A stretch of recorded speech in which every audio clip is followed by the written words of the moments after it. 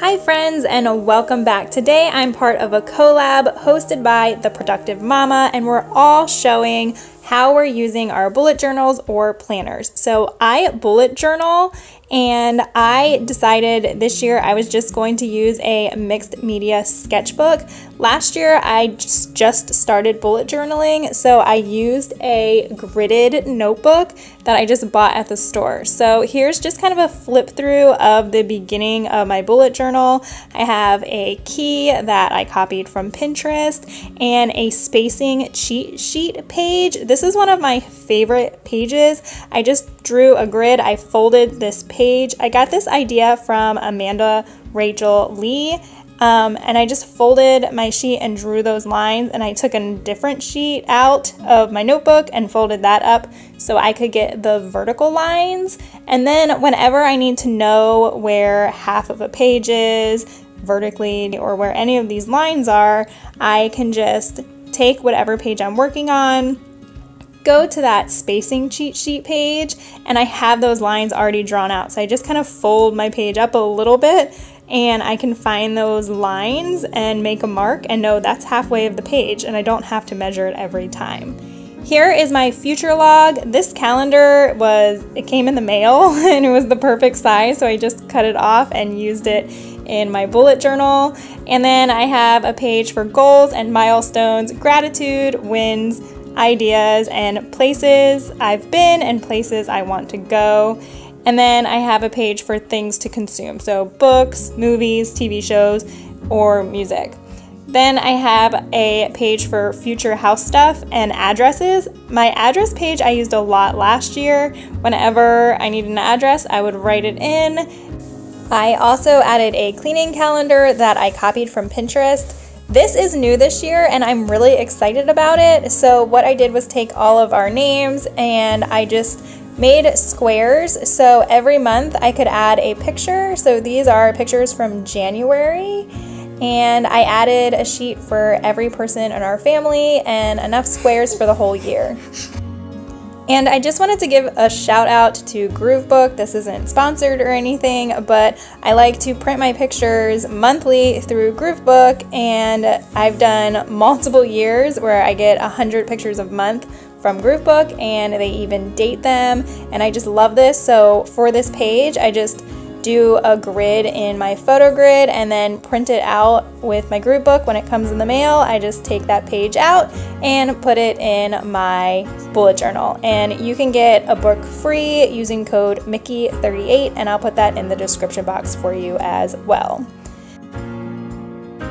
And this is how I end up doing my monthly spreads. So I don't do weekly spreads. I tried it last year, and we use our phones for our calendars, so it really just didn't make sense to do weekly calendars. So I just put a to-do list and ideas, and then a box of what to buy, and a little doodle for the month.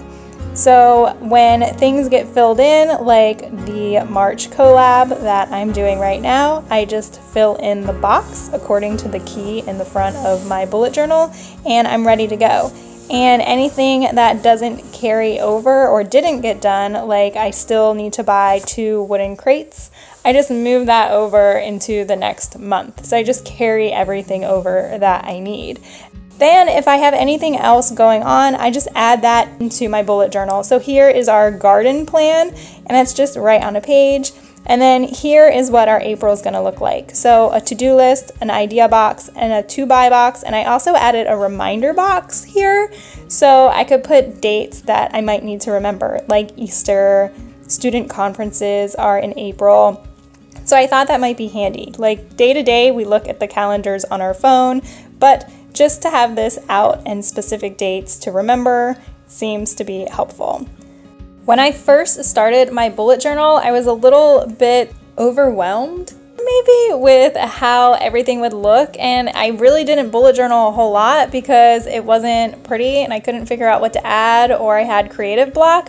So this year I'm not trying to not reinvent the wheel, right? So I'll just go on Pinterest and find an image that I like this April image, and basically use my phone as a tracing box. So I turn my brightness all the way up on this picture, can put it right underneath my notebook, and just copy this April image. And I will post the source for this image in the description box below for you guys too.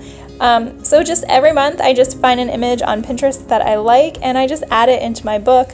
So I'm working kind of smarter and not harder, and then I'm feeling good about what I am doodling in my book.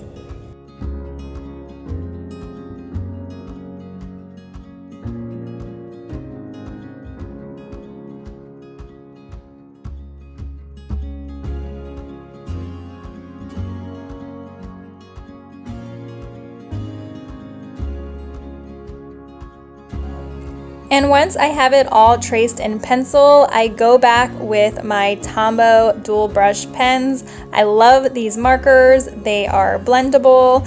I will link them for you guys in the description box as well. And I just trace over with the black Tombow, and then I fill it in with some of my colors.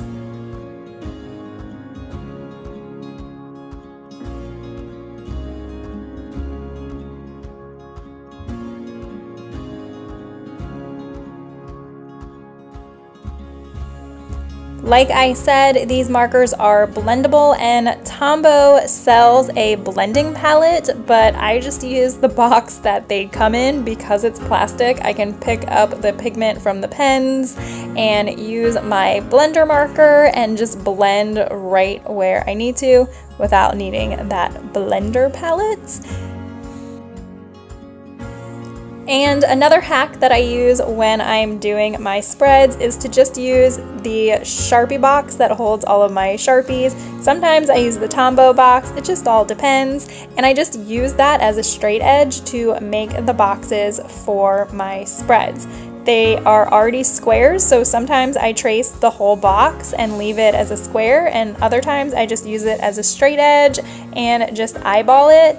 I like that my whole bullet journal is kind of like an imperfect style, so the boxes don't have to necessarily be straight and they don't have to be perfect. And I just love my bullet journal this year. I'm using it so much more, and I'm really impressed with it. I'm really proud of it. And then what I do to display my book, I just bought this display easel at Dollar Tree, and I actually leave my bullet journal out just like this, so I can see it. It's in my kitchen, it's there all the time, and I always know what's on our to-do list. I can always jot down an idea that I have, whatever we need to buy, I know it's right there. Thanks so much for watching, guys. As always, you can find more from us here. Make sure you subscribe so you can follow all of our adventures. Check out the playlist with all of the other great bullet journal and planner ideas. Give it a big thumbs up, and let me know down in the comments if you have any planner or bullet journal hacks. Bye, guys.